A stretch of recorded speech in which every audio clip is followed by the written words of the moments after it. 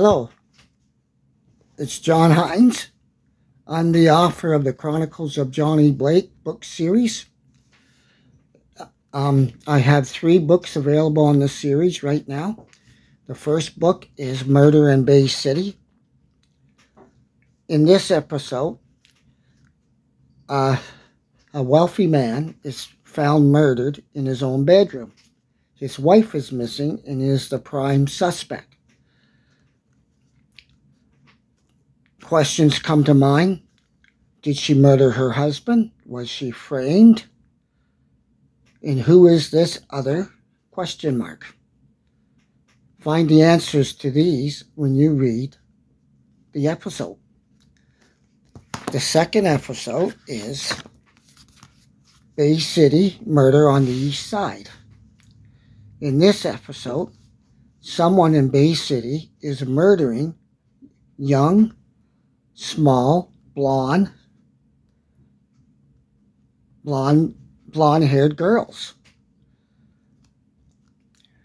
The suspect is a young man, all dressed in black, complete with a hoodie and dark glasses.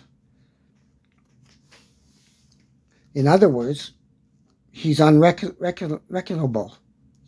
You can't tell him differently from anyone on the street. That's episode 2. In episode 3 is Kidnapping in Bay City. In this episode, a young boy from Bay City has been kidnapped from a private school in upstate Maine. After many failed attempts to bring the boy home, Janet Harrington, the boy's mother, hires Johnny Blake to bring the boy home.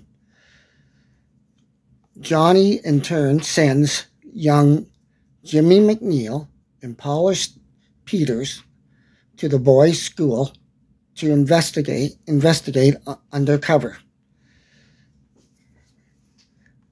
In this episode also has a bonus episode in it, which